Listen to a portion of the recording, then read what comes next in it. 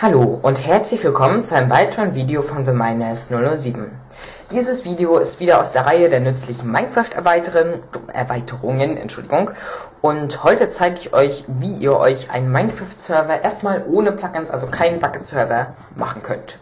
Ihr geht dafür auf die Seite minecraft.net, eben die Haupt-Minecraft-Seite, die offizielle Minecraft-Seite, und ihr klickt hier bei Play Minecraft auf Download. Dann seht ihr hier schon Multiplayer-Server und ich erkläre euch das jetzt ja hier für Windows und deshalb hier die Minecraft-Server-Exe herunterladen. Das dauert dann kurz, Datei speichern, und jetzt werden hier die Dateien vom Server heruntergeladen. Okay, jetzt macht ihr euch auf dem Desktop einfach mal einen neuen Ordner. Das habe ich jetzt schon gemacht. Hier ist dieser neue Ordner und den nennt ihr einfach Server oder sonst irgendwas. Okay, die Downloads sind hoffentlich jetzt gleich fertig. Okay, und jetzt zieht ihr diese Datei in den Serverordner. Ihr könnt das hier wieder schließen. Und jetzt machen wir einfach mal einen Doppelklick hierauf, klicken auf Ausführen, und jetzt wird der Server einmal gestartet. So, und man sieht schon im Hintergrund hier wurden jetzt eine ganze Menge neuer Dateien gemacht. Zum Beispiel eine World-Datei, Server.properties, aber dazu zeige ich euch gleich mehr. Hier, das ist die Konsole, so nennt sich das hier. Die wurde gerade geladen. Man sieht, es ist fertig. Hier steht dann die Meldung, dass es fertig ist. Und jetzt schreiben wir hier Stop unten rein, drücken Enter, der Server wird gestoppt. Und wenn Saving Chunks vorbei ist, können wir den Server dann auch schließen. Okay, jetzt haben wir hier diese Dateien. Das eine hier ist die World-Datei. Das ist eben eure Welt, auf der ihr später spielen werdet. Hier gibt es auch eine Players-Datei, da ist jetzt eben noch keine drin. Dort werden dann nachher später die Spielerdateien abgespeichert. Zuerst ist jetzt mal die wichtigste Datei, die Server.properties.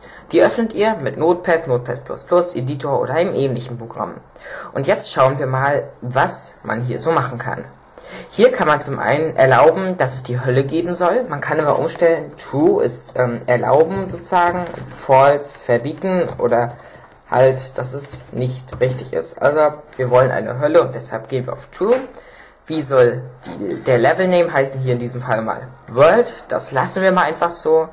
Die sind nicht so wichtig. Allow Flight. Wenn man fliegen will, dann muss man das hier auf True setzen. Der Serverport lasst ihr erstmal so.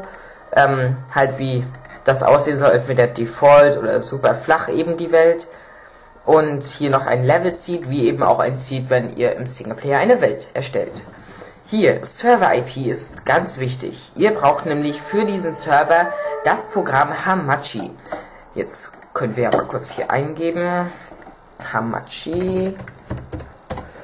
Und dann müsst ihr euch das Programm Hamachi herunterladen. Geht ja einfach hier mal bei Ship Online. Der Download-Link wie immer in der Beschreibung. Den klickt ihr euch hier durch und kommt zum Download. Dann habt ihr euch das Programm Hamachi installiert. Wir können ja mal kurz das ausführen. Ihr müsst euch dann das installieren. Jetzt wird hoffentlich Hamachi da. Jetzt starten wir das einmal kurz.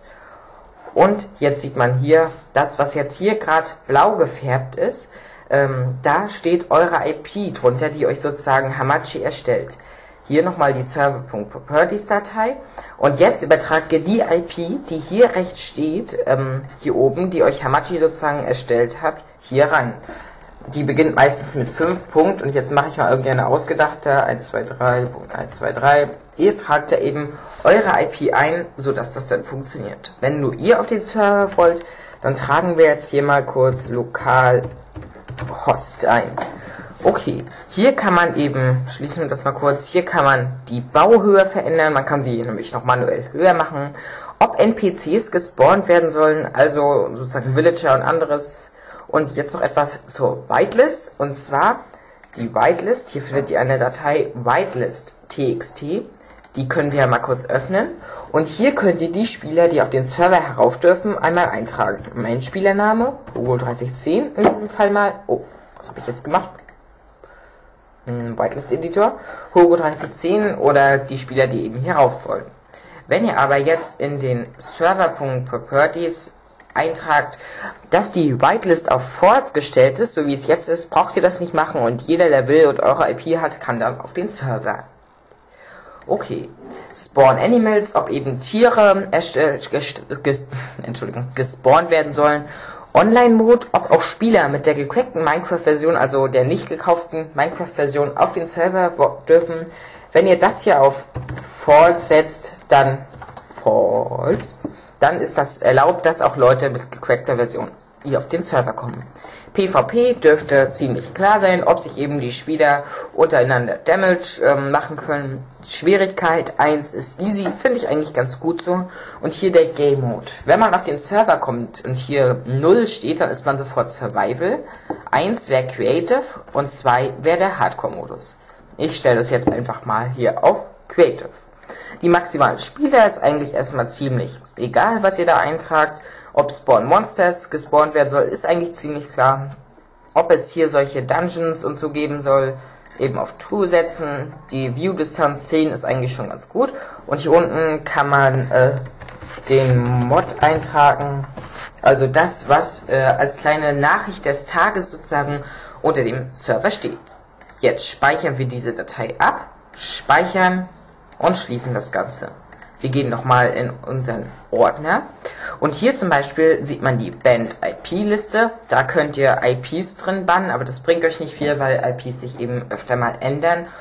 Und deshalb benutzt lieber Band-Player. Wenn ihr euch so jemanden bannen wollt, sodass er nicht auf den Server kann, tragt ihr den in diese Liste hier ein. In Serverlog wird alles abgespeichert, was in eurer Konsole stand. Das sieht man hier, also das stand schon alles in unserer Konsole. Wir können ja mal nach rechts gucken und gucken, ob wir die Dann-Meldung finden. Mal gucken. Hier Stopping the Server, eben alles so, was wir gemacht haben. Hier, da wurde er gestartet und das heißt, hier wird sozusagen alles protokolliert, was im Server passiert ist.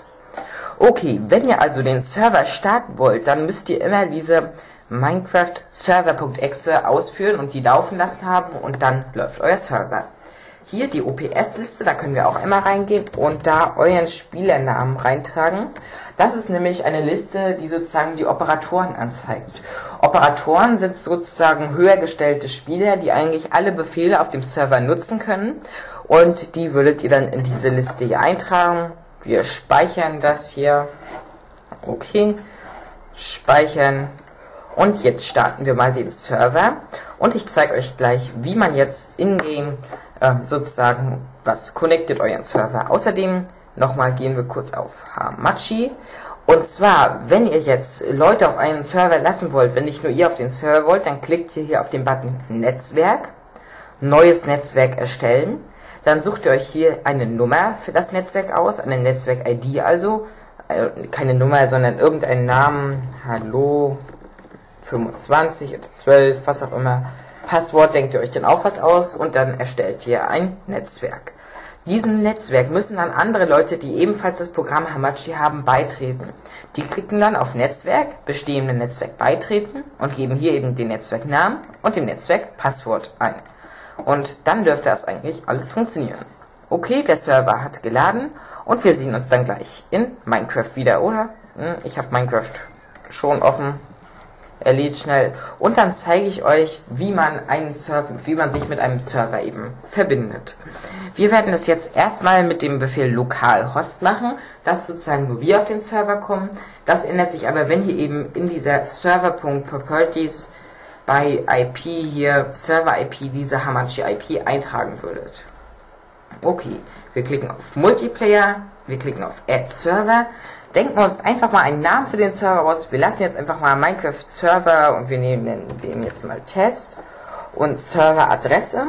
Jetzt nehmen wir, weil wir das machen müssen, so localhost hier eintragen. Das heißt, es wird sozusagen auf dem Computer nach einem Server gesucht.